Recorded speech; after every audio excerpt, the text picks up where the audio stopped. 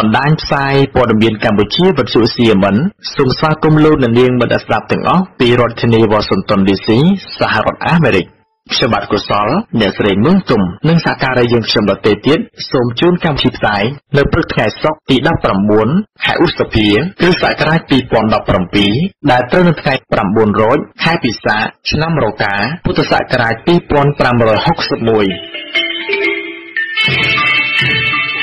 លោកអ្នកនាងអ្នកស្ដាប់ជាទីមេត្រីព័ត៌មានសំខាន់នៅព្រឹកព្រលឹមថ្ងៃសុក្រនេះរួមមានអំពីគណៈបកថ្មីមួយថាមិនចែកលុយនឹងសារងឲ្យប្រជាពលរដ្ឋដើម្បីបានជាប់ឆ្នោតនោះទេពលរដ្ឋខេត្តបាត់ដំបងចោទទាហានមួយក្រុមថារំលោភយកដីរបស់ពួកគេលោកហ៊ុនសែនត្រឡប់ពីចិនវិញជាមួយនឹងជំនួយនិងកម្ចីបន្ថែមរួមជាមួយនឹងដំណឹងសំខាន់មួយចំនួនទៀតដែលនឹងជម្រាបជូនលោកអ្នកនាងស្ដាប់ជាបន្តបន្ទាប់នៅព្រឹកថ្ងៃសុក្រនេះដែរយើងខ្ញុំនឹងមានបទវិភាគថ្មីសំខាន់មួយទៀតផ្ដោតអំពីថ្ងៃទី4ខែមិថុនាគឺជាថ្ងៃប្រវត្តិសាស្ត្រនៃការដែលបញ្ញវន្តខ្មែរអ្នកស្នេហាជាតិទីរូបរងការបាញ់សម្លាប់ថ្ងៃកម្ពុជាបាត់បង់ដែនដីកម្ពុជាក្រោមនិងក៏ជាថ្ងៃបង្ហូរឈាមប្រជាជនចិនអ្នកស្នេហាជាតិស្លាប់អស់រាប់សែននាក់តើដោយសារហេតុអីខ្លះបានជាអាយ៉ងយួនលើកយកថ្ងៃនេះមកធ្វើជាថ្ងៃបោះឆ្នោតនៅកម្ពុជាក្នុងឆ្នាំ2017នេះចម្លើយពិស្ដាបកស្រាយដោយលោកណដ្ឋបណ្ឌិតរិទ្ធិពលបំភ្លឺជូនពីសហរដ្ឋអាមេរិកដើម្បីជ្រាបច្បាស់យើងខ្ញុំសូមអញ្ជើញលោកអ្នកនាងតាមដានស្ដាប់កម្មវិធីផ្សាយនៃវិទ្យុ CMN នៅព្រឹកព្រលឹមថ្ងៃសុក្រនេះទៅតាមលំដាប់ដោយមេត្រី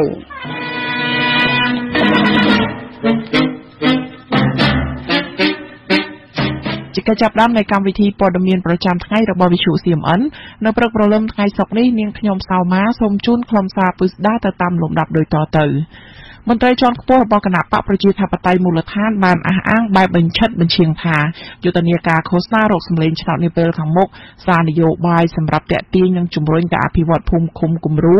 ដោយថាមិនចោះចែកលុយសរងឬក៏ប៊ីចេងដោយគណៈបកមួយចំនួនទេនៅក្នុងសន្និសីទសារព័ត៌មានមួយនៅទីស្នាក់ការកណ្ដាលរបស់គណៈបកប្រជាធិបតេយ្យមូលដ្ឋាននៅរាជធានីភ្នំពេញកាលពីថ្ងៃទី18ខែឧសភាក្រោយពីជួបសកម្មជនរួចប្រធានកម្មវិធីអភិវឌ្ឍសមត្ថភាពថ្នាក់ដឹកនាំមូលដ្ឋានលោកយ៉ងសាំងពុម៉ាលើកឡើងថាក្នុងយុទ្ធនាការរកសម្លេងឆ្នោតជ្រើសរើសក្រុមប្រឹក្សាឃុំសង្កាត់នេះលោកថាគណៈបករបស់លោកនឹងចោះចែកលុយឬក៏អំណោយទានផ្សេងទៅដល់ពលរដ្ឋនោះទេលោកយ៉ងសាំងពុម៉ាបន្តថាគណៈបកនេះនឹងបង្ហាញអំពីគោលនយោបាយសំខាន់5ចំណុចដែលលោកថាដើម្បីជំរុញដល់ការអភិវឌ្ឍភូមិឃុំគំរូនិងអភិបាលកិច្ចល្អបើតាមលោកយ៉ងសាំងពុម៉ាឃុំគំរូមានគ្រូពេទ្យល្អគ្រូបង្រៀនល្អកសិកម្មល្អនិងនគរបាលល្អដែលលោកគិតថាកត្តាទាំង5នេះនឹងជួយអភិវឌ្ឍភូមិឃុំដោយតម្លាភាពឆ្លើយតបទៅនឹងតម្រូវការរបស់ប្រជាពលរដ្ឋថ្នាក់មូលដ្ឋានយើងរឿងការធ្វើមន្ត្រីជំនាញគ្រប់គ្រាន់គឺការអភិវឌ្ឍគឺមិនជាបញ្ហាគឺចាក់ចូលនឹងជាវិការដំណើរល្អហើយគណៈបកប្រជាធិបតេយ្យនេះថានឹងនិយាយឲ្យមានគុំល្អក្នុងសហគមន៍ល្អដើម្បីធ្វើការលើកស្ទួយគុណភាពសេវាសាធារណៈគឺមិននិយាយឲ្យលឺល្អទាំង5ក្រុមនោះធ្វើការសម្រាប់ប្រជាពលរដ្ឋមន្ត្រីមួយរូបទៀតគឺលោកអ៊ុនសុផលបានអះអាងដែលថាការចោះចែកអំណោយឲ្យប្រជាពលរដ្ឋលោកថាជួយប្រជាពលរដ្ឋបានតែមួយរយៈខ្លីប៉ុណ្ណោះប៉ុន្តែលោកថាបើផ្ដល់មន្ត្រីជំនាញចុះទៅបង្រៀនកសិករឲ្យចេះធ្វើកសិកម្មបែបបច្ចេកទេសបានទិន្នផលខ្ពស់លោកថាអាចជួយលើកស្ទួយជីវភាពប្រជាពលរដ្ឋបានយូរអង្វែងខ្ញុំបានគិតគូរហើយថាណាស់អីព្រេងគឺនឹងឲ្យលុយមិនលើសពី10,000ទេក្នុងមួយគ្រួសារដៅសរុបវិជ័យថ្លៃអីទាំងអស់ចឹងគាត់ក្នុង5ឆ្នាំបានតែ10,000នៅពេលដែលបាន10,000គាត់នឹងបង្កើនគេតែ5ឆ្នាំធ្វើឲ្យឱកាសដាក់តែឲ្យលុយហ្នឹងរួមខ្លួនផលប្រយោជន៍ពីអ្នកទទួលលុយ10,000ហ្នឹងរយៈពេល5ឆ្នាំបើទោះបីជាមានការលើកឡើងបែបនេះមន្ត្រីគណៈបកប្រជាធិបតេយ្យមូលដ្ឋានមិនបានបញ្ចេញឈ្មោះគណៈបកណាក៏ដោយប៉ុន្តែកន្លងទៅគេសង្កេតឃើញថាជារឿយៗគណៈបកប្រជាជនកម្ពុជាដែលកំពុងគ្រប់គ្រងអំណាចតែងតែចោះជួបអ្នកគាំទ្រជាប់ជាមួយនឹងការលើកទឹកចិត្តតាមរយៈការផ្ដល់លុយកាក់និងសារងប៊ីចេងមួយចំនួនអ្នកនាំពាក្យគណៈបកប្រជាជនកម្ពុជាលោកសុកអេសានហាក់មិនចាប់អារម្មណ៍ទៅនឹងការលើកឡើងនេះទេដោយលោកបានអះអាងថាអានឹងជារឿងផ្ទៃក្នុងរបស់គាត់ទេយើងមិនមានបេតិជាគោលនយោបាយរបស់គាត់ផ្ទាល់ខ្លួនរបស់គាត់អញ្ចឹងរបស់គាត់ដាក់ឲ្យមានការតាក់ទាញពីប្រជាពលរដ្ឋអានឹងទៅតាមចំនួនពរបស់គាត់ទៅមានអីយើងអត់មានសិទ្ធិអីទៅរារាំងគេដាក់ចេញក្នុងកម្មវិធីនយោបាយរបស់គេទេបាទ ទោះបីយ៉ាងណាគណៈបកប្រជាធិបតេយ្យមូលដ្ឋានបានអះអាងថាបើទោះបីកម្ពុជាបានបោះឆ្នោតជ្រើសរើសក្រុមប្រឹក្សាឃុំសង្កាត់ច្រើនអាណត្តិមកហើយក៏ដោយប៉ុន្តែលោកថារដ្ឋាភិបាលនៅមិនទាន់បានបង្ហាញភូមិឃុំណាមួយបានក្លាយជាភូមិគំរូមានគ្រូពេទ្យល្អគ្រូបង្រៀនល្អកសិកម្មល្អនិងនគរបាលល្អប្រចាំមូលដ្ឋានជាការឆ្លើយតបទៅនឹងតម្រូវការរបស់ប្រជាកសិករនៅឡើយទេដោមេឃុំបំរើបកដាក់មេឃុំបំរើរាជ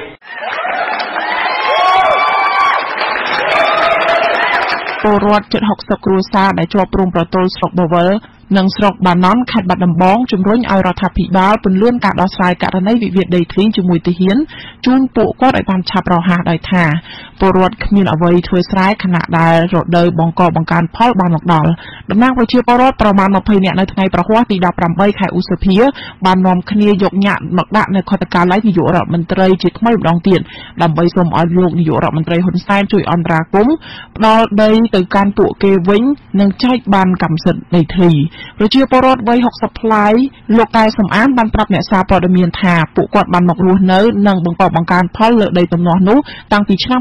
2000ហើយនៅឆ្នាំ2012មានក្រុមនិស្សិតបានចុះវាស់វែងដីនោះជូនពលរដ្ឋប៉ុន្តែលោកថាត្រូវទាហានមួយក្រុមមករារាំងនិងមិនឲ្យក្រុមនិស្សិតវាស់វែងជូនពលរដ្ឋនោះទេដោយថាដីនោះជាដីទាហានទៅវិញលោកបន្តថាបើទោះបីជាក្រុមនិស្សិតមិនបានវាស់ក៏ដោយពលរដ្ឋនៅតែបន្តធ្វើដីលើស្រែចម្ការនោះរហូតដល់ឆ្នាំ2017ទើបក្រុមទាហាននោះមកបោះជំរំនៅលើដីនោះនិងរារាំងមិនឲ្យពលរដ្ឋបានបង្កបង្កើនផលទៀតឡើយ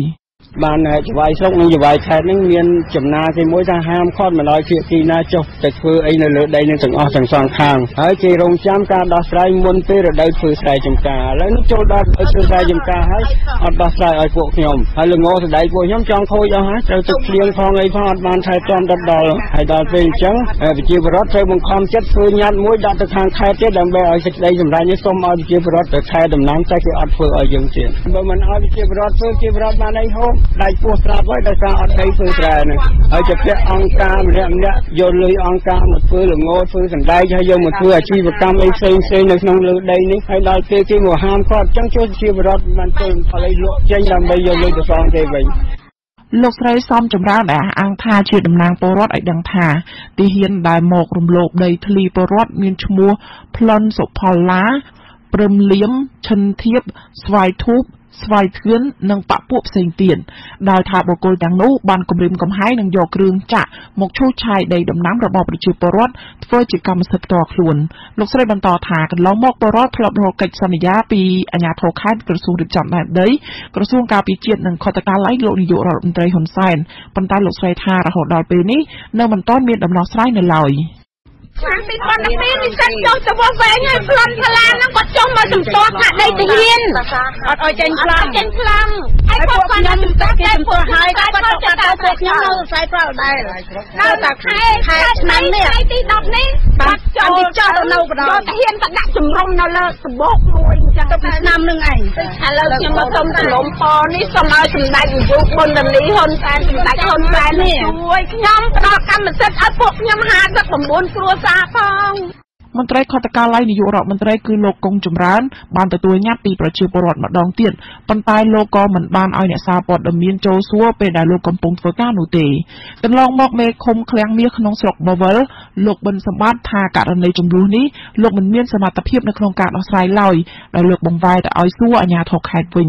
អភិបាលខេត្តបាត់ដំបងលោកច័ន្ទសុផលថាអាជ្ញាធរខេត្តកំពុងធ្វើការដោះស្រាយហើយប៉ុន្តែលោកសូមឲ្យភាគីជំនួសទាំងពីរត្រូវយោគយល់គ្នាឬក៏សម្បទានគ្នាខ្លះដើម្បីឆាប់បានដោះស្រាយបើតាមការអះអាងរបស់ប្រជាពលរដ្ឋឲ្យដឹងថាដីដែលពលរដ្ឋមានចំនួនជាមួយទាហាននោះមានទំហំសរុប152ហិកតាដែលមានប្រជាពលរដ្ឋ59គ្រួសារក្នុងនោះមានប្រជាពលរដ្ឋមកពីស្រុកបាណន់មួយចំនួនផងដែរដោយក្នុងមួយគ្រួសារមានដីចន្លោះពី3ទៅ4ហិកតាប៉ុណ្ណោះដកមេឃុំដែលប្លន់ដីធ្លីដើម្បីជីវភាពរស់នៅសមរម្យរបស់រាជខ្មែរម្ចាស់ប្រទេស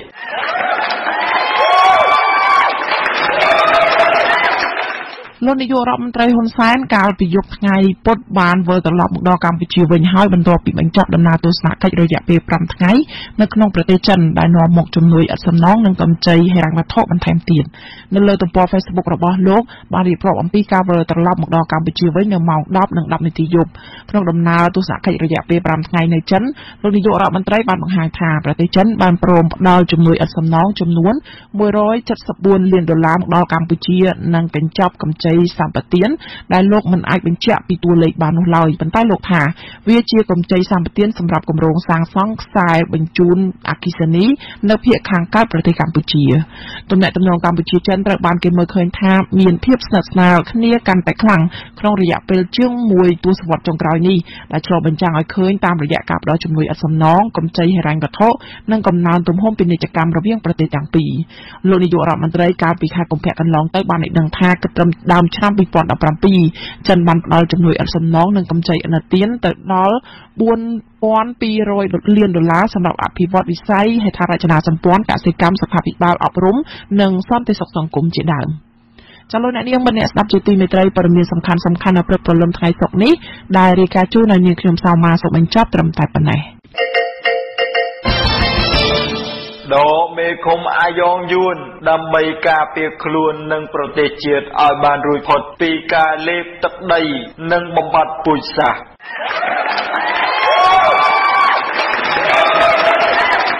លោកនាងមិនអ្នកស្ដាប់ជាទីមេត្រីវិទ្យុ CMN នៅមានសេចក្តីរាយការណ៍សំខាន់មួយទៀតដែលនឹងផ្សាយជូនទៅតាមលំដាប់សូមអញ្ជើញតាមដានស្ដាប់បន្តដោយមេត្រីលោកអ្នកនាងមិនអ្នកស្ដាប់ជាទីមេត្រីថ្ងៃនេះវាគ្មិនកិត្តិយសនៃវិទ្យុ CMN គឺលោកនាថបណ្ឌិតរិទ្ធិពលប្រធានអង្គការសង្ឃៈប្រយោជន៍ជាតិយើងឬអង្គការ Omni International បានវិលមកជួបលោកអ្នកស្ដាប់ជាថ្មីទៀតហើយតាមកំណត់រៀងរាល់ថ្ងៃសុក្រជំរាបសួរលោកវាគ្មិនលោកនាថបណ្ឌិតរិទ្ធិពលចា៎បាទជំរាបសួរបាទអ្នកស្រីមឹងទុំអ្នកចាត់ចែងវិទ្យុ CMN បាទអរគុណលោកនៅថ្ងៃសុក្រនេះជួប CMN សូមអញ្ជើញលោកវាគ្មិនផ្ដោតទៅលើប្រធានបទនៃការបោះឆ្នោតក្រុមប្រឹក្សាឃុំសង្កាត់នៅក្នុងប្រទេសកម្ពុជាដែលនឹងរៀបចំធ្វើឡើងនៅថ្ងៃទី4ខែមិថុនាឆ្នាំ2017ឆាប់ៗខាងមុខនេះតើកាលបរិច្ឆេទនៃការរៀបចំការបោះឆ្នោតឃុំសង្កាត់នៅក្នុងប្រទេសកម្ពុជានេះមានទាក់ទិនទៅនឹងព្រឹត្តិការណ៍ប្រវត្តិសាស្ត្រជាតិសំខាន់ឬក៏អន្តរជាតិសំខាន់យ៉ាងម៉េចសូមអញ្ជើញលោកជម្រាបលោកអ្នកស្ដាប់ហើយក៏ផ្ដល់នៅបទវិភាគទាក់ទិនទៅនឹងគ្រោះនៃមហន្តរាយឬក៏អ្វីដែលលោករំពឹងឃើញសម្រាប់ប្រទេសកម្ពុជាសូមអញ្ជើញលោកចា៎បាទសូមអរគុណជាបឋមខ្ញុំសូមជម្រាបសួរដល់អស់លោកអ្នកខ្មែរស្នេហាជាតិយើងទាំងអស់ពីពិភពលោកនិងនៅក្នុងប្រទេសកម្ពុជាបាទថ្ងៃនេះជាថ្ងៃសុក្រទី19ខែឧសភាឆ្នាំ2017នៅតែ3អាទិត្យទៀតទេយើងនឹងឃើញមានការបោះឆ្នោតឃុំសង្កាត់នៅក្នុងមាតុភូមិកម្ពុជាជាទីស្នេហារបស់យើងគួរឲ្យកត់សម្គាល់ថាការបោះឆ្នោតជ្រើសរើសក្រុមប្រឹក្សាឃុំសង្កាត់ឋានៈនេះត្រូវនឹងថ្ងៃប្រវត្តិសាស្ត្រយ៉ាងជូរចត់របស់ប្រទេសកម្ពុជាយើងហើយនឹងរបស់ប្រទេសចិនដែលជាមហាមិត្តរបស់វៀតណាមនិងកម្ពុជាបាទប្រវត្តិសាស្ត្រដ៏ជូរចត់របស់ប្រទេសជាតិមាតុភូមិយើងមាន2ធំគឺទី1ថ្ងៃទី4មិថុនាឆ្នាំ1949ដែលត្រូវនឹងថ្ងៃដែលអំណាចអាណានិគមនិយមបារាំងស្វែបានផ្ទេរសិទ្ធិកាន់កាប់ដែនដីកម្ពុជាក្រោមជាទីស្នេហារបស់យើងឲ្យទៅជួនដូច្នេះថ្ងៃ4មិថុនានេះជាថ្ងៃប្រវត្តិសាស្ត្រសំខាន់ណាស់ចំពោះប្រទេសជាតិមាតុភូមិយើងហើយប្រវត្តិជូរចត់មួយទៀតដែលអស់លោកអ្នកខ្មែរស្នេហាជាតិយើងពិតប្រាកដមានការចងចាំជាប់ជានិច្ចនោះដែរគឺព្រឹត្តិការណ៍ថ្ងៃទី4ខែមិថុនាឆ្នាំ1974ពេលនោះនិយាយសង្ខេបឲ្យខ្លីទៅគឺជាថ្ងៃដែលក្រុមខ្មែរក្រហមខ្មែរយួនបានបំផុសញុះញង់ប្រពន្ធប្រទានឲ្យមានជាមហាបាតកម្មសិស្សនិស្សិតនៅក្នុងទីក្រុងភ្នំពេញនៃរបបសាធារណរដ្ឋខ្មែរពេលនោះគេឃើញមានការចាប់បង្ខំលោករដ្ឋមន្ត្រីក្រសួងអប់រំជាតិគឺលោកកែវសង្កេមលោកបណ្ឌិតកែវសង្កេមនិងលោកអតីតរដ្ឋមន្ត្រីក្រសួងអប់រំជាតិជំនាន់នោះគឺលោកសាស្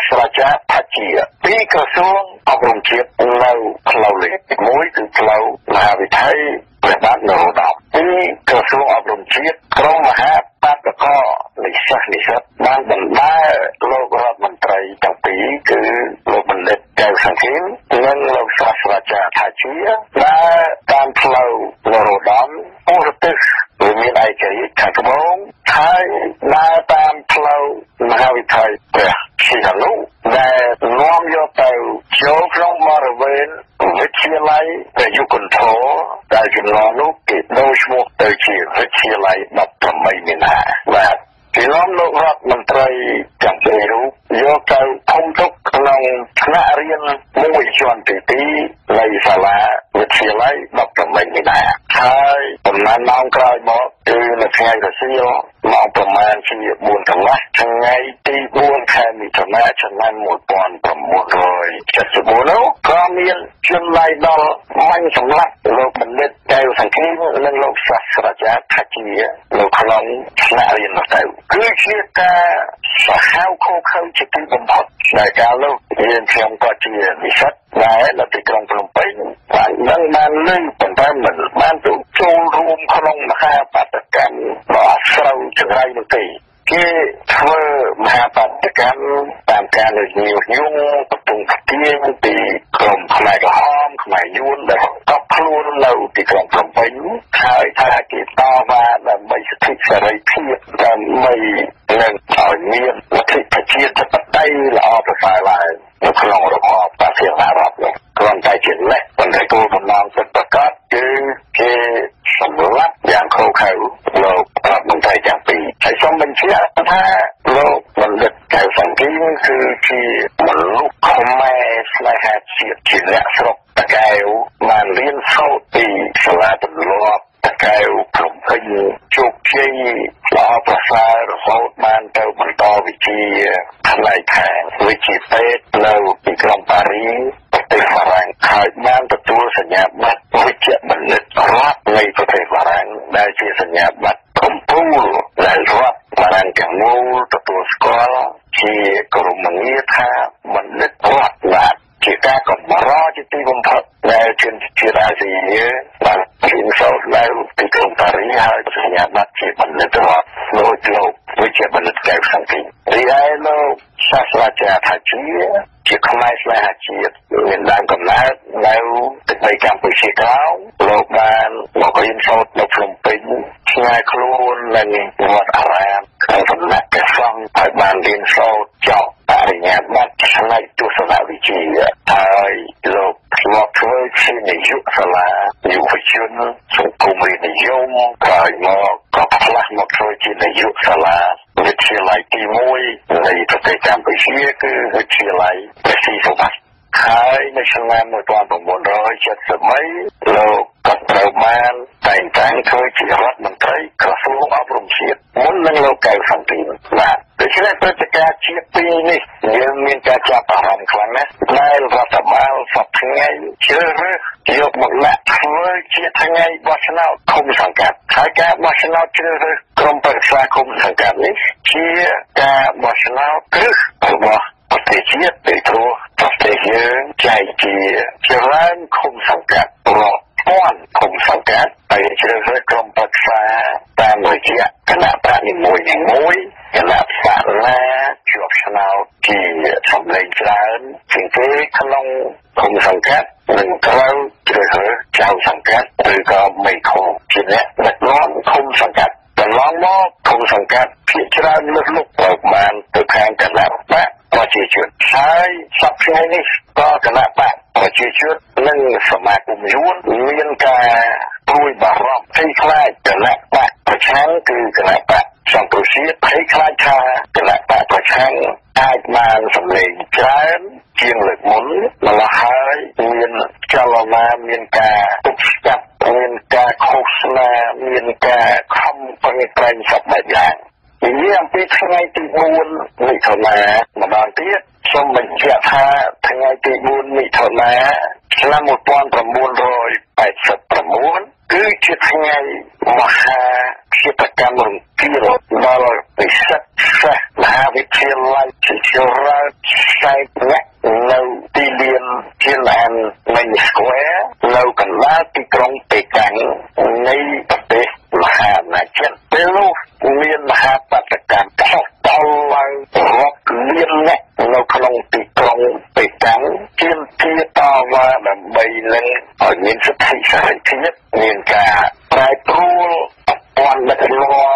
ខ្លាយទៅជាប្រព័ន្ធដឹកនាំប្រជាធិបតេយ្យជាដើមហើយពេលនោះអាជ្ញាធរចិនក៏បញ្ជាមកលោកយុងសៅពេញក៏បានបញ្ជាកងទ័ពព្រឹកក្រោះមកមិនប្រហារមិនកាត់សម្លាប់រងមហាបាតកម្មនោះយ៉ាងខុសខើជាទីបំផុតដែលទីអង់គ្លេសថា The CMN Square Massacre of June 4th 1989 បាទដូច្នេះចំពោះប្រទេសជាតិកម្ពុជាយើងថ្ងៃ4មិថុនាឆ្នាំ1949គឺជាថ្ងៃដែលយួនបានទទួលសិទ្ធិកាន់កាប់អំណាចរដ្ឋបាលទឹកដីកម្ពុជាក្រោមរបស់យើងហើយនៅថ្ងៃទី4មិថុនាឆ្នាំ1974ជាថ្ងៃដែលក្រុមឧបកម្មបោកផលមហាបាតកម្មក្នុងនាមជានិស្សិតអនុវត្តនៅសាលាវិទ្យាល័យនិងមហាវិទ្យាល័យនានានៃប្រទេសកម្ពុជាក្នុងទីក្រុងភ្នំពេញបានជុតចាក់រដ្ឋមន្ត្រីលោកបណ្ឌិតកែវសង្ឃីនិងលោកសាស្ត្រាចារ្យជាយកទៅសម្លាប់ដែលជាលើកទី1ក្នុងប្រវត្តិសាស្ត្រនយោបាយកម្ពុជាដែលមានមហាបាតកម្មសាសនិសិទទៅចាប់និងហែរដ្ឋមន្ត្រីក្រសួងគ្រូរដ្ឋមន្ត្រីក្រសួងសាសនិសិទបញ្ញវន្តយកទៅសម្លាប់ក្នុងក្រមវិស្វទីហើយនៅប្រទេសចិនដែលជាមហាអំណាចនៅអាស៊ីមហាអំណាចជាមហាមិត្តនៃប្រទេសវៀតណាមនិងប្រទេសកម្ពុជាសពថ្ងៃនេះដែលកាលពីឆ្នាំ1909បានធ្វើមហាឃាតកម្មយ៉ាងខុសខើទៅផ្សាយដល់សិស្សនិស្សិតបញ្ញវន្តអ្នកចេះដឹងចិនរាប់លានអ្នកមកប្រមូលផ្ដុំគ្នានៅទីក្រុងបេកាំងហើយចំនួនដែលសិស្សនិស្សិតត្រូវបានសម្លាប់នោះរាប់ពាន់នាក់មិនជាលេខពិតប្រាកដយ៉ាងណាទេចិនកុម្មុយនីសដែលផ្សព្វផ្សាយពិតប្រាកដទេបាទគេជ្រើសរើសយកថ្ងៃ4មិថុនានេះយកមកធ្វើជាការបោះឆ្នោតគុំសង្កាត់ប្រទេសកម្ពុជានៅឆ្នាំ2017នេះនាំឲ្យយើងសង្ស័យថាអាចមានគម្រោងយកអំណាចឬក៏ធ្វើឲ្យចលាចលនៅក្នុងការបោះឆ្នោតហើយអាចមានជារឿងសម្លាប់ឃាតកម្មហិង្សាបណ្ដាលមកអំណាចឬក៏ក្រែងអំណាចពីព្រោះថ្ងៃ4មិថុនានេះជាថ្ងៃសោកសៅជាថ្ងៃឃាតកម្មជាថ្ងៃបង្ហូរឈាមជាថ្ងៃមកប្រាស់ក្រែងអំណាចនិងបណ្ដាលអំណាចមួយផ្នែកគឺ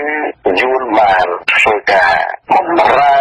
អំណាចអាណានិគមទៅយមរាំងហើយបានបំខាំងបំភាន់យកចិត្តយកថ្លើមអំណាចរដ្ឋបាលឥណ្ឌូចិននៃអាណានិគមនិយមរាំងបានប្រជុំប្រជែងហើយយកអំណាចរដ្ឋបាលសង្កាត់លើទឹកដីកម្ពុជាក្រោមដែលជាទឹកដីរបស់ខ្មែរសព្វយកទៅកាន់កាត់រហូតដល់សព្វថ្ងៃនេះដូច្នេះយើងអាចមើលឃើញថាការនេះឬមួយជាគម្រោងការរបស់យួនរៀបចំដើម្បីបួងអំណាចយកការកាន់កាប់ប្រទេសជាតិកម្ពុជាក្នុងនាមគណៈបកប្រជាជនហើយពេលនោះអាចមានការផ្លាស់ប្ដូរមនុស្សដឹកនាំក្នុងជួរគណៈបកប្រជាជនបន្ទាប់ពីបោះឆ្នោតហើយឬក៏នៅពេលបោះឆ្នោតថ្ងៃទី4មិថុនានោះហើយយើងសង្ស័យថាការរៀបចំនេះឬមួយគេផ្លាស់ប្ដូរមុខមាត់គណៈបកប្រជាជនដោយជ្រើសរើសដាក់បេក្ខជនដែលមានប្រជាប្រិយភាពតាមឃុំសង្កាត់តាមខេត្តខណ្ឌឲ្យឈ្នះឆ្នោតដោយអ្នកស្រុកអ្នកភូមិស្រឡាញ់រាប់អានបេក្ខជននោះម្យ៉ាងនិងម្យ៉ាងទៀតដោយឲ្យជនជាតិយួនដែលគេបានចំហឲ្យទៅចុះឈ្មោះបោះឆ្នោតកម្មជាការខ្មែរហើយចុះឈ្មោះច្រើនលើសលប់បន្ថែមលើកត្តាដែលគេបញ្ជូនបញ្ចេញកម្លាំងពលករខ្មែររាប់សែនលាននាក់ចេញទៅធ្វើការនៅក្រៅប្រទេសម្ល៉េះហើយគេរៀបចំយ៉ាងណាយកមួយឈ្នះក្នុងការបោះឆ្នោតឃុំសង្កាត់នេះសិនហើយបានទៅរៀបចំការបោះឆ្នោតជាតិជ្រើសរើសអ្នកតំណាងរាស្ត្រនៅម្ដុំខែកក្កដាឆ្នាំ2018គឺឆ្នាំក្រោយនោះបាទដូច្នេះយើងមានការបារម្ភដោយគេបញ្ចេញថ្ងៃបោះឆ្នោតនេះជាថ្ងៃជោគជ័យរបស់យួននិងជោគជ័យរបស់មហាអំណាចកុម្មុយនីសចិនក្នុងការក្រែងអំណាចបង្ក្រាបកម្លាំងអ្នកក្រោកឡើងប្រ ហើយចំពោះប្រទេសកម្ពុជាគឺគណៈបកប្រជាជនដែលជាគណៈបកបង្កើតឡើងដោយគណៈបកកុម្មុយនីសយួននៅឆ្នាំ1951បន្ទាប់ពីគេរំលាយគណៈបករួមមួយគឺគណៈបកកុម្មុយនីសឥណ្ឌូចិនដែលហូជីមិញបានបង្កើតនៅឆ្នាំ1930ដែលមានគម្រោងការនិងមានបេសកកម្មជាជ្រែកបញ្ហានយោបាយរបស់ប្រទេសកម្ពុជានិងប្រទេសលាវតាមខ្សែរយៈបណ្ដាញជនកុម្មុយនីសខ្មែរយួនដែលគេជ្រើសរើសនៅតាមខេត្តខណ្ឌគ្រប់កន្លែងនៃប្រទេសកម្ពុជានិងប្រទេសលាវប៉ុន្តែដោយគេមើលឃើញថាចលនាខ្មែរតស៊ូលាវតស៊ូចលនាស្នេហាជាតិនៃប្រទេសទាំងពីរនេះមិនទទួលការដឹកនាំពីគណៈបកកុម្មុយនីសឥណ្ឌូចិនដែលត្រួតត្រាដោយបុគ្គលយួននោះទេក៏គេរៀបចំប្រជុំរំលាយគណៈបកកុម្មុយនីសឥណ្ឌូចិននោះហើយបង្កើតគណៈបកកុម្មុយនីសមួយផ្សេងគ្នាមួយសម្រាប់ប្រទេសវៀតណាមមួយសម្រាប់ប្រទេសលាវមួយសម្រាប់ប្រទេសកម្ពុជាពេលនោះគឺនៅម្ដុំខែមេសាឆ្នាំ1951គេបានបង្កើតគណៈបក3ទី1គណៈបកពលករវៀតណាមទី2គណៈបកប្រទេសលាវទី3គណៈបកប្រជាជនបដិវត្តន៍កម្ពុជាហើយគេបានសម្រេចយកនៅផែនទីជាតិថ្មីផ្សេងៗគ្នាផែនទីប្រទេសវៀតណាមដែលមានសម្ពុតក្រហមនិងផ្កាយពណ៌មាសធំមួយនៅកន្លងដែលជាទង់ជាតិរបស់វៀតណាមសប្តាហ៍នេះរីឯទង់គណៈបកនិងទង់ជាតិសម្រាប់ប្រទេសលាវកុម្មុយនីសនោះគេក៏សម្រេចយកផែនទីថ្មីដែលជាផែនទីជាតិរបស់លាវសប្តាហ៍នេះជាពិសេសចំពោះប្រទេសកម្ពុជាគេបានសម្រេចយកផែនទីជាតិផែនទីគណៈបកប្រជាជនបដិវត្តន៍កម្ពុជានោះគឺទាំងសម្ពុតក្រហមនិងរូបអង្គរវត្តកំពូល5ពណ៌មាសនៅចំកណ្ដាលទាំងសម្ពុតក្រហមនោះហើយទង់ជាតិនេះហើយដែលគេយកមកដូរទង់ជាតិខ្មែរក្រហមចេញហើយគេដាក់ទង់ជាតិគណៈបកប្រជាជនបដិវត្តន៍កម្ពុជានេះដែលមានទាំងសម្ពុតក្រហមសម្ពុតពណ៌ក្រហមនិងរូបអង្គរវត្តកំពូល5ពណ៌មាសនៅកណ្ដាលគឺចាប់តាំងពីថ្ងៃ7មករា1979គេយកទង់ជាតិនោះមកធ្វើជាទង់ជាតិរបស់ខ្មែរក្នុងរបបហេងសំរិនរបបហេងសំរិនហ៊ុនសែនជាផ្សេងពីឆ្នាំ1979មកដូច្នេះការដែលគេរៀបចំនេះការដែលគេបង្កើតគណៈបកប្រជាជនបដិវត្តន៍កម្ពុជាហើយគេតែងតាំងប្រធានដំបូងបំផុតរបស់គេគឺមានជនជាតិយួនកើតនៅស្រុកខ្មែរធ្លាប់បួសរៀនជាព្រះសង្ឃខ្មែរនៅវត្តលង្កាភ្នំពេញដែលគេនិយមហៅថាអាចារ្យមានហើយមកខ្មែរយើងហៅអាចារ្យមានជាភាសាយួនមិនច្បាស់ថាអាចារ្យមានមនុស្សនេះគេរៀបចំបង្កើតឈ្មោះថ្មីមួយជូនគាត់ដោយគេកាត់យកឈ្មោះលោកប្រធានហូជីមិញតកណ្ដាលនិងឈ្មោះលោកអ្នកស្នាជាតិខ្មែរសឺnokខាន់តកណ្ដាលមកបញ្ចូលគ្នាដោយសារគេយល់ថានៅវៀតណាមអ្នកមានប្រជាប្រិយជាអ្នកដឹកនាំគឺមានតែលោកហូជីមិញហើយនៅប្រទេសកម្ពុជាអ្នកដឹកនាំកម្លាំងប្រជាធិបតេយ្យមានប្រជាប្រិយជាងគេគឺលោកសឺnokខាន់ពីកាត់ឈ្មោះពីនេះតកណ្ដាលម្នាក់មកបញ្ចូលគ្នាពីសឺnokខាន់តខាន់ចេញទៅពីហូជីមិញចាត់ហូជីចេញទៅមកបញ្ចូលគ្នាតែជាឈ្មោះសឺnokមិនឲ្យធ្វើជាប្រធានគណៈបកប្រជាជនបដិវត្តន៍កម្ពុជាទី1ពីឆ្នាំ1981មកខេត្តនោះឆ្លះហើយបានជាពេលដែលគេធ្វើមុនរំលឹកខួបគណៈបកប្រជាជនបដិវត្តន៍កម្ពុជាពីឆ្នាំ1951មកនោះគេតាំងរូបទង់គណៈបកហើយឆ្លាក់ជាតួលេខ1951ហើយយករូបបុគ្គលសឺnokមិញនេះអុយយ៉ាងធំហើយដាក់គោរពបូជាថាជាវីរបុរសប្រធានគណៈប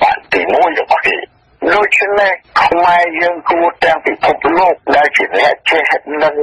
ដែលបានស្រាវជ្រាវប្រវត្តិសាស្ត្រដែលបានត្រង់ប្រាប់ពីលោកតាលោកយាយរបស់យើងឪពុកម្ដាយរបស់យើងគ្រប់គ្នាដែលលោកបានឆ្លងកាត់គ្រប់ជំនាន់ហើយបងលោកបានរៀបរាប់ពីសារធាតុពីធម្មជាតិរបស់គណៈបកប្រជាជននេះគឺអស់លោកខ្មែរស្នេហាជាតិទាំងអស់ដែលនឹងលើប្រវត្តិសាស្ត្រលោកមានសភាពច្បាស់លាស់ណាស់ថាគណៈបកនេះជាគណៈបកបង្កើតឡើងដោយយួនកុម្មុយនីសហើយមានគម្រោងការនិងបេសកកម្មច្បាស់លាស់គឺរៀបចំកែប្រែគោលនយោបាយទិសដៅនយោបាយកម្ពុជាឲ្យបំរើផលប្រយោជន៍វៀតណាមហើយនឹងបំពេញបេសកកម្មបំផ្លែងប្រែប្រួលប្រទេសកម្ពុជាឲ្យទៅជារបបវៀតណាមហើយនឹងទៅជាអាណាខេត្តមួយរបស់សហព័ន្ធឥណ្ឌូចិនជាមួយនឹងប្រទេសលាវហើយមានប្រទេសវៀតណាមជាចំណាយធំឬក៏ជាមហធំបាទដូច្នេះមកផ្សំនឹងយុទ្ធសាស្ត្រនិងរណសេរី5យ៉ាងរបស់គេយុទ្ធសាស្ត្រ5យ៉ាងរបស់យួនគឺបង្រៀនគណៈដឹកនាំគណៈបកប្រជាជនឲ្យចាំរត់មាត់ហើយក្រោយមកថ្នាក់ដឹកនាំគណៈបកប្រជាជនបានយកមកធ្វើជាក្បួនសរសេរជាសៀវភៅហើយអួតអះអាងដោយមោទនភាពអាយុទ្ធសាស្ត្រឈ្នះទាំង5យ៉ាងនោះគឺមានទី1ការបំបាយទី2ការដាក់បំលែកឲ្យនៅឯកោទី3គឺការបញ្ចប់ទី4គឺការដាក់បញ្ចូលនិងទី5គឺការអភិវឌ្ឍនេះជាយុទ្ធសាស្ត្ររបស់គេដែលជាភាសាអង់គ្លេសគេថា discipline ទី1ថា define របស់ឯងបានន័យថា isolate ទី3គឺ finish ទី4 integrate និងទី5 develop ដូច្នេះហើយបានយើងមានពាក្យអភិវឌ្ឍគ្រប់ទិសទីគឺអភិវឌ្ឍនេះហើយដែលជាយុទ្ធសាស្ត្រទី5ដែលបន្ទាប់ពីដំណាក់កាលគេទី1បំបែកបំបាក់ប្រទេសជាតិកម្ពុជាសង្គមជាតិកម្ពុជាទី2គឺគេដាក់ប្រទេសជាតិកម្ពុជានិងសង្គមជាតិកម្ពុជាទៅជាបំលែកដាច់ពីគ្នាទី3គេបញ្ចប់អ្វីដែលជាជាតិកម្ពុជាអ្វីដែលជាការកាន់កាប់ដូចជាមានឯករាជ្យអធិបតេយ្យបរណភាពទឹកដីជាដើមគេបញ្ចប់គេកប់ចោលនៅទឹកព្រមព្រៀងក្រុងប៉ារីសកប់ចោលនៅស្មារតីសាសនាជាតិកប់ចោលនៅស្មារតីសាមគ្គីជាតិនិងការដាក់ប្រយោជន៍ប្រទេសជាតិជាធំគឺគេបំបែកបំបាក់ដាក់ជាបំលែកបញ្ចប់ហើយគេបញ្ចូលផ្នែកទាំងអស់នោះដែលមិនបាក់គ្នាតិចទីហើយនោះចូលក្នុងប្រខណ្ឌគណៈបកនយោបាយរបស់គេហើយបានគេថាអភិវឌ្ឍគឺអភិវឌ្ឍបំលែកអភិវឌ្ឍប្រទេសជាតិកម្ពុជានេះតាមផ្នែកអភិវឌ្ឍសង្គមជាតិសង្គមមនុស្សកម្ពុជានេះតាមផ្នែកតាមថ្នាក់តាមបែបតាមខេត្តប៉ុន្តែនៅក្នុងក្របខ័ណ្ឌការដឹកនាំរបស់គណៈបកប្រជាជនហើយគណៈបកប្រជាជននៅក្នុងក្របខ័ណ្ឌការដឹកនាំការត្រួតត្រាការជំនួយការពីមិត្តបងធំតាមរយៈសមាគមយួនទាំង24ខេត្តក្រុងនៃប្រទេសកម្ពុជាដូច្នេះជាការគួរឲ្យឈឺចាប់ណាស់ចំពោះមហាជនខ្មែរនិងចំពោះអ្នកដឹកនាំខ្មែរគ្រប់ផ្នែកនៃសង្គមជាតិខ្មែរដែលលោកបានរៀនសូត្របានចេះដឹងអំពីប្រវត្តិសាស្ត្រខ្មែរបាទហើយអំពីការបោះឆ្នោតក្រុមប្រឹក្សាឃុំសង្កាត់នេះតាមរបៀបរបបដែលប្រាយុទ្ធសាស្ត្រឈ្នះហើយនឹងយុទ្ធសាស្ត្រ5យ៉ាងរបស់គេនោះនៅក្នុងក្របខ័ណ្ឌរណសេរី5យ៉ាងរបស់គេដែរគឺពាក្យថាក5ជាអង់គ្លេសថា K ហើយនឹងជាពាក្យយួនគឺតំណាងស្ថាប័នជារណសេរីជាស្ថាប័នតស៊ូជាបន្ទាយជាក្រុមធំបាទប្រើ យ៉ាងនោះគឺទឹកចែកច្បាស់លាស់ណាស់ដូចជាបដិជគុណពុទ្ធនាងដែលជំនាន់សាធារណរដ្ឋពីឆ្នាំ70ដល់75លោកបានជាប់រស់នៅគង់នៅតំបន់ដែលគេហៅថាតំបន់រំដោះមានវាកង់រឿងខាងជើងមកវៃឆ្លៀនពីប្រទេសកម្ពុជាហើយបង្ហាត់បង្រៀនក្រុមខ្មែរក្រហមខ្មែររំដោះឲ្យចេះធ្វើតាមនយោបាយយួនចេះសម្រាប់ខ្មែរចេះស៊ីស្កែចេះបង្វែរបង្វិលមកប្រាក់អូស្លាទៅបែបយ៉ាងហើយសម្រាប់ខ្មែរតាមគំនិតគម្រោងការយួនជាមួយនឹងយួនក្នុងតំបន់រំដោះហើយបន្ទាប់មកក្នុងប្រទេសជាតិកម្ពុជាយើងទាំងមូលពីឆ្នាំ75ដល់ឆ្នាំ79គឺចំនួនមនុស្សខ្មែរដែលស្លាប់មិនតិចជាង3លាននាក់ទេហើយការបោះឆ្នោតឆ្នាំ2017នេះក្រុមប្រឹក្សាគុំសង្កាត់នេះគេពង្រឹងអធិពលតាកាន់សំណាក់នយោបាយកាន់សំណាក់សេដ្ឋកិច្ចកាន់សំណាក់យោធាកាន់សំណាក់សង្គមកាន់សំណាក់វប្បធម៌គឺរណសេរី5យ៉ាងឬក៏ត5រណសេរី5យ៉ាងនោះមានទី1រណសេរីនយោបាយទី2រណសេរីយោធា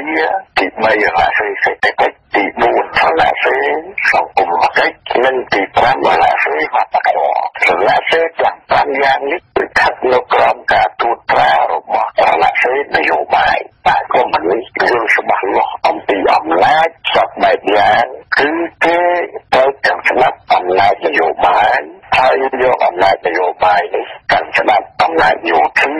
កាន់ស្ដាប់អំណាចសេដ្ឋកិច្ចកាន់ស្ដាប់អំណាចសង្គមកិច្ចនិងកាន់ស្ដាប់អំណាចវប្បធម៌ដូច្នេះគឺអ្វីទាំងអស់ស្ថិតនៅក្រោមរណសេរីនយោបាយទាំងអស់ហើយព្រមពេលជាមួយគ្នានោះគេឃោសនាអកុសលបំផិតបំភ័យគឺកុំឲ្យមហាជនខ្មែរយើងទឹកកិច្ចការនយោបាយកុំឲ្យចូលរួមក្នុងចលនាឬគណៈបកនយោបាយណាក្រៅតែពីគណៈបកដឹកនាំគឺគណៈបកប្រជាជននោះឯងហើយបំផិតបំភ័យបំភាំងបំភាន់ឲ្យខ្មែរវង្វេងវង្វាន់មិនឲ្យទឹកពីកិច្ចការប្រទេសជាតិឬគិតតែពីយកតែមួយខ្លួនពីផលប្រយោជន៍ផ្ទាល់ខ្លួនពីអំណាចផ្ទាល់ខ្លួនផ្ទាល់គ្រួសារតែប៉ុណ្ណោះបាទដូច្នេះការបោះឆ្នោតឆ្នាំ2017នេះការបោះឆ្នោតក្រុមប្រឹក្សាឃុំសង្កាត់នេះជាការសំខាន់ណាស់ហើយគេរៀបចំសពបែបយ៉ាងគេមិនឲ្យឆ្លងឆ្លត់មិនឲ្យលទ្ធផលល្អឲ្យជាជំនះមកគណៈបកប្រឆាំងឬគណៈបកផ្សេងណាទៀតទេគេធ្វើការរៀបចំសពបែបយ៉ាងនេះគឺមានគម្រោងការមានផែនការនិងមានបញ្ចេញសកម្មភាពជាក់ស្ដែងអស្ចារ្យច្រើនយ៉ាងណាស់ទី1ដូចបានជម្រាបពីខាងដើមគឺដោយសារការឆ្លងឆ្លត់ឆ្នាំ2013នៃការបោះឆ្នោតជាតិឃើញថាជាជំនះបានទៅលើគណៈបកសង្គ្រោះជាតិហើយក៏គេបានរៀនសូត្រមេរៀនបរាជ័យរបស់គេនោះប៉ុន្តែបរាជ័យតែការបោះឆ្នោតលទ្ធផលសម្រាប់ឆ្នោតទឹកកត់ទេហើយគេបានបំផិតបំភ័យបំភាំងបំភាន់លទ្ធផលសម្រាប់ឆ្នោតហើយប្រកាសលទ្ធផលផ្សេងនេះបើតាមសេចក្តីរាយការណ៍គ្រប់កន្លែងមកគឺសរុបសេចក្តីទៅគេដឹងថាគេចាញ់ហើយក៏ផ្ដាច់ភ្លើងប្រព័ន្ធផ្សព្វផ្សាយចំនួន 2-3 ម៉ោងហើយបដូរលទ្ធផលសម្រាប់ឆ្នោតហើយប្រកាសលទ្ធផលផ្ទុយពីលទ្ធផលសម្រាប់ឆ្នោតពិតប្រាកដនោះនេះបើតាមសេចក្តីរាយការណ៍ពីច្រើនប្រពន្ធមកបន្ទាប់ពីនោះគេបានរៀនសូត្រហើយគេយកទៅអនុវត្តជាក់ស្ដែងគឺ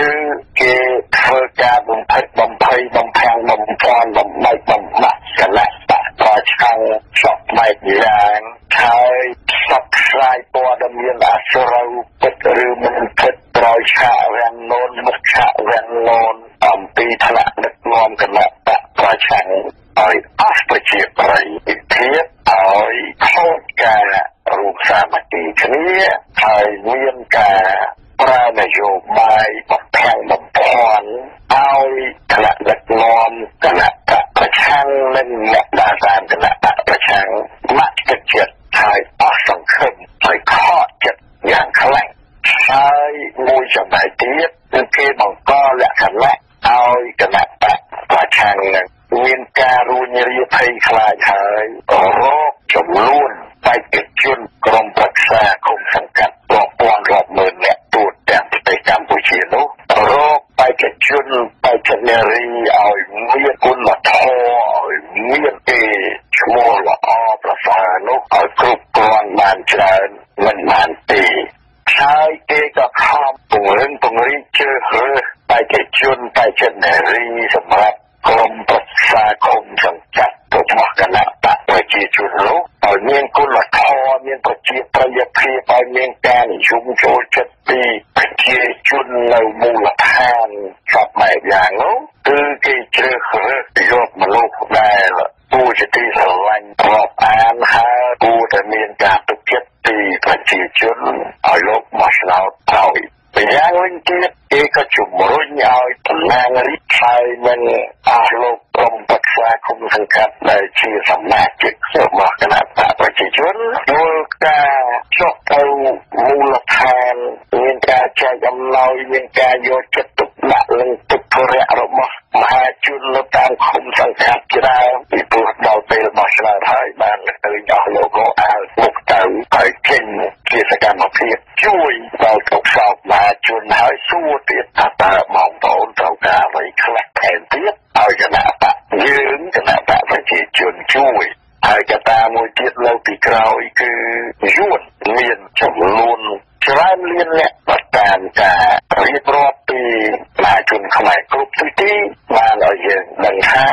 ចំនួនមនុស្សចំនួនយួនដែលចូលយ៉ាងពពុះមកនៅទូទាំងប្រទេសកម្ពុជានោះគឺមានប្រមាណជាស្មើនឹងចំនួនប្រជាជនខ្មែរទៅហើយដូច្នេះ15លានអ្នកដែលមានក្នុងបញ្ជីធ្វើសុខតិចំនួនប្រជាជនខ្មែរនោះអាចមានចំនួនមនុស្សយួនតែកណ្ដាលក្នុងនោះទៅហើយបាទដូច្នេះសរុបសេចក្តីមកគេរៀបចំយ៉ាងណាដើម្បីនឹងឲ្យឈ្នះឆ្នោតតាមមូលដ្ឋានគឺគុំសង្កាត់នេះហើយគេនឹងរៀបចំមកឆ្នោតយកអំណាចនៅក្នុងរដ្ឋសភា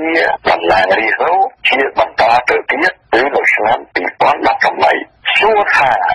ប្រឈមមុខនឹងស្ថានភាពដូចនេះតើយើងគួរតែអស់សង្ឃឹមតើយើងធ្វើយ៉ាងម៉េចឲ្យមានសំណើគម្រោងយ៉ាងម៉េចខ្លះនោះដើម្បីដោះស្រាយប្រទេសជាតិកម្ពុជាឲ្យរួចពីកណ្ដាប់ដៃគណៈបករបបយួនឬគណៈបកប្រជាជននេះហើយបន្ថែមលើនោះទៀតគឺការដែលយើងទទួលការគម្រាមកំហែងសពបែបយ៉ាងពីថ្នាក់ដឹកនាំគណៈបកប្រជាជនថាតែមានអ្នកណាតវ៉ាលទ្ធផលសម្រាប់ឆ្នោតនឹងទៅវាយឲ្យបាត់ស្មិញជាដើមហើយមួយវិញទៀតអ្នកដឹកនាំគណៈបកប្រជាជននេះបានគម្រាមកំហែងជាច្រើនលើកច្រើនសារថានៅពេលរបស់ឆ្នោតជាតិបើសិនជាគណៈបកប្រឆាំងគឺគណៈបកសង្គ្រោះជាតិឈ្នះនឹងផ្ទុះសង្គ្រាមក្រែងអំណាចបាទដូច្នេះយើងមានការជឿចាប់និងចាប់អារម្មណ៍និងបារម្ភខ្វល់ខ្វាយជាទីបំផុតសួរថាតើមានចម្លើយអ្វីអាចជួយស្ដារស្ថានភាពនេះបានឬទេចម្លើយថាមានពីព្រោះអំណាចសពយ៉ាងសពបែបយ៉ាងគឺស្ថិតនៅលើកណ្ដាប់ដៃមហាជនគ្រប់ប្រទេសទាំងអស់នៅពេលណាដែលមហាជនជាពិសេសនៅក្នុងរដ្ឋធានីនីមួយបើសិនណាជាមហាជននៃប្រទេសនោះមិនសប្បាយចិត្តនឹងការដឹកនាំសពបែបយ៉ាងគេនឹងក្រោកឡើងមកទាមទារឲ្យមានការផ្លាស់ប្ដូរហើយចំនួនមនុស្សដែលមានរាប់ម៉ឺនរាប់សែនអ្នកមកជួយធ្វើមហាបាតុកម្មទាមទារនោះនឹងបានជោគជ័យជាមិនខានពីព្រោះអំណាចសពបែបយ៉ាងគឺចេញអំពីមហាជនការដែលយើងរៀបរាប់នេះមិនមែនជាការបំផុសបំផុលមិនមែនជាការអំពាវនាវឲ្យមហាជនខ្មែរក្រោកឡើងធ្វើមហាបាតុកម្មបណ្ដើរអំណាចអ្វីទេគឺទាំងនៅឆ្នាំ2017និង2018គឺអំណាចសពបែបយ៉ាងត្រូវតែស្ថិតនៅក្នុងដៃមហាជនហើយគណៈបកនយោបាយត្រូវតែស្ដាប់មតិយោបល់មហាជនខ្មែរមិនមែនយកតួលេខបន្លំមិនមែនយកយួនទៅបោះឆ្នោតយកឈ្នះឲ្យខ្លាចតែបាននោះទេបាទដូច្នេះ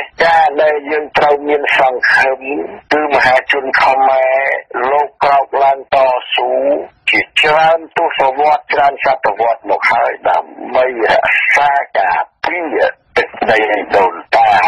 ជាគេដំណើរមហានគរដ៏រុងរឿងរបស់យើងគឺ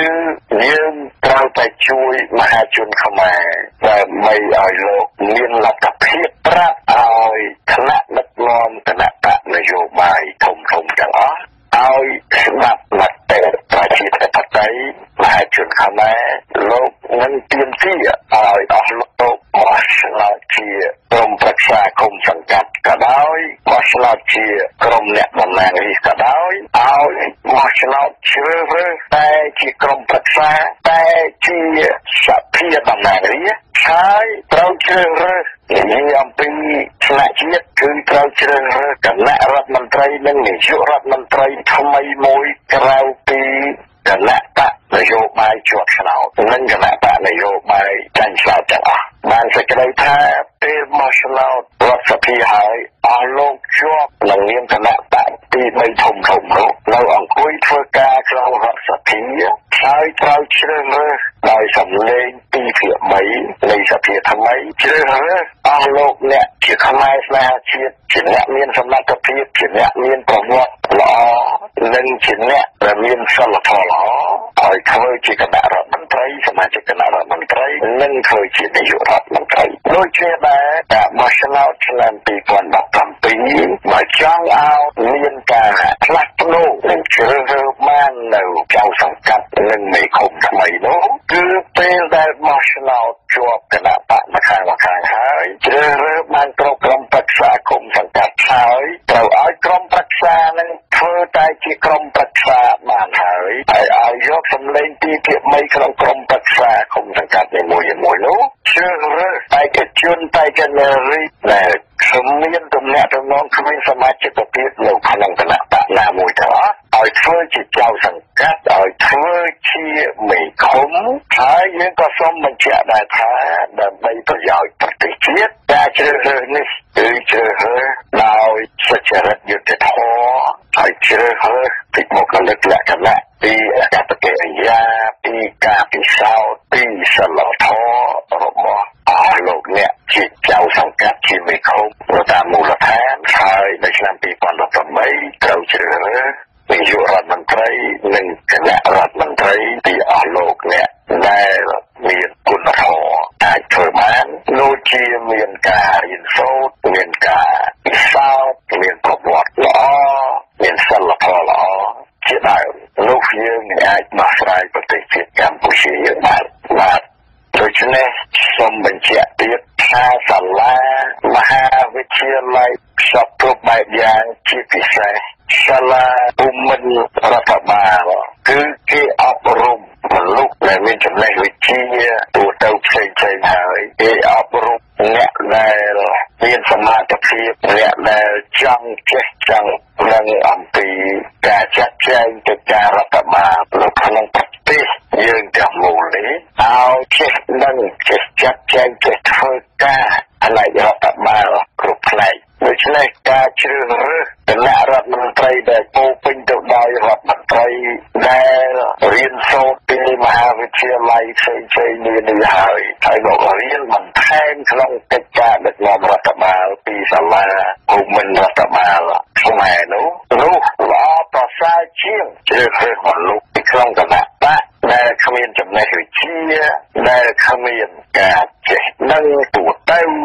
សំធ្វើជារដ្ឋមន្ត្រីហើយគ្មានសិលធម៌សំធ្វើជារដ្ឋមន្ត្រីជានាយករដ្ឋមន្ត្រីនោះតទៅទៀតទេបាទដូចជាដែរអស់លោកដែលចង់ធ្វើជាចៅសង្កាត់ជាមេឃុំត្រូវតែចេះដឹងមានគុណធម៌សិលធម៌ល្អហើយចេះចាត់ចែងផ្នែករដ្ឋបាលឲ្យត្រឹមត្រូវល្អប្រពៃបាទដូច្នេះខ្ញុំសូមធ្វើការរៀបរាប់ក៏សម្គាល់ជាបរិយាយនេះសម្រាប់ជាការណែនាំនិងរំលែកនៅការស្រាវជ្រាវនិងការសង្កេតនិងការពិសោធន៍របស់យើងខ្ញុំពីក្រៅប្រទេសដែលតែងតែនឹកគិតមកដល់បងប្អូនមហាជនខ្មែរនិងនឹកគិតមកដល់ប្រទេសជាតិមាតុភូមិកម្ពុជាជាទីស្នេហារបស់យើងជាប់ជានិច្ចមកនោះដើម្បីឲ្យមហាជនខ្មែរនិង ក្តីសុខនិងសេចក្តីចម្រើនហើយមានសិទ្ធិសេរីភាពមានឯករាជ្យមានអធិបតេយ្យបូរណភាពទឹកដីសពបែបយ៉ាងដែលធានាដោយកិច្ចព្រមព្រៀងសន្តិភាពក្រុងប៉ារីសឆ្នាំ1991អំពីកម្ពុជានោះបាទចាវិទ្យុសំអិនសូមថ្លែងអំណរគុណដ៏ជ្រាលជ្រៅដល់លោកនាថបណ្ឌិតរិទ្ធិពលប្រធានអង្គការសង្ឃៈប្រយោជន៍ជាតិយើងឬអង្គការ Omni International ដែលលោកបានផ្ដល់បទវិភាគនិងព័ត៌មានសំខាន់ទាក់ទិននឹងព្រឹត្តិការណ៍ប្រវត្តិសាស្ត្រជាតិថ្ងៃទី4មិថុនាដែលរដ្ឋាភិបាលហ៊ុនសែនបានយកកំណត់ជាថ្ងៃ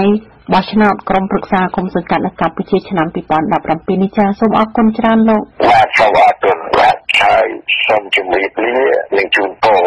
ចាំអាទិត្យក្រោយយើងជួបគ្នាទៀតបាទចាសូមជម្រាបលា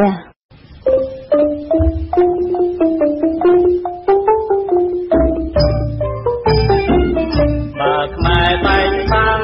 ខ្មែរត្រជាក់គូសារាជ័យខ្មែរបើខ្មែរបែកបាំងខ្មែរយឺតជាងផងដីមិនខានខ្មែរមិនចាំជានិច្ចម៉ែអើយកុំភ្លេចម៉ែត្រង់ជានិច្ចកុំឲ្យព្រួយបានក៏ល្បិចស្ដាប់ត្រូវបោកមកយើងចាត់គប់ប្រមាណកុំជឿតាត់ត្រូវថាស្រឡាញ់យើងដោយស្មោះស្ម័គ្រណាស់ពុទ្ធដីម៉ែត្រូវជាតិបីម៉ែចង់ស្មារតីរួម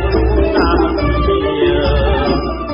លោកអ្នកនាងមិនដែលស្ដាប់ជាទីមេត្រីមុននឹងបញ្ចប់កម្មវិធីផ្សាយនៅព្រឹកនេះខ្ញុំបាទកុសលនិងសហការីរបស់យើងខ្ញុំទាំងក្នុងនិងក្រៅប្រទេសសូមបួងសួងវត្ថុស័ក្តិសិទ្ធិក្នុងលោកសូមឲ្យជួយតាមថែរក្សាលោកអ្នកនាងមិនដែលស្ដាប់ទាំងអស់សូមឲ្យប្រកបតែសេចក្តីសុខសិរីសួស្តីនិងជោគជ័យគ្រប់ជំហាន